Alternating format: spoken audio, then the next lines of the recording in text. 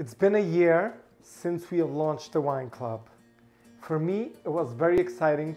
Every month we sat down and picked out the most amazing and most interesting wines or tequila or sometimes whiskey. So what we're going to do this month is, as you can see, I have Yarden 2014 versus Yarden 2018. I can say everybody loves Yarden, and we're going to try to compare what happens when a wine is a few years older than the other one, and how does it affect the taste, smell, and color. And is it that much better, or is it a complete different wine? Are you ready? We are starting with the 2018 Yarden, the current vintage.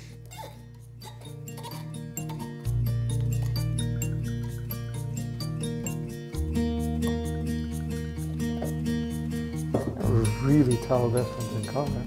On the nose, we should be able to tell a difference. On young wines, you get primary fruits.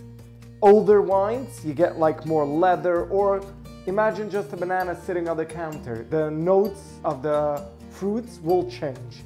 So that I should be able to smell different notes in the older wine. So we're going to start with the 2018. On the nose, the 2018 is already 4 years old. You do get plums, berry, oak.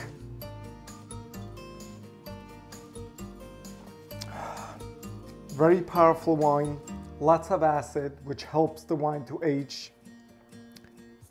It's a beautiful wine, but you can tell that it's a very young wine. It's vibrant, it's alive.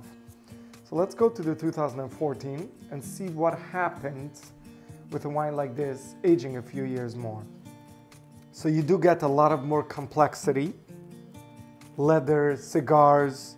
The body is still there, but the acid has dropped. So that's what happens with age. So I would say this wine is more complex versus the 2018 is in your face. Maybe it has the complexity, but you can't see it yet. It's like when you see a teenager that you know that he's charismatic and smart, and you can see that with time he will develop into something beautiful. So this is a beautiful education for myself. I've been doing this for a few minutes here, and I'm learning every day. And this is the only way to learn wine for me. And if you have a different way, please teach me.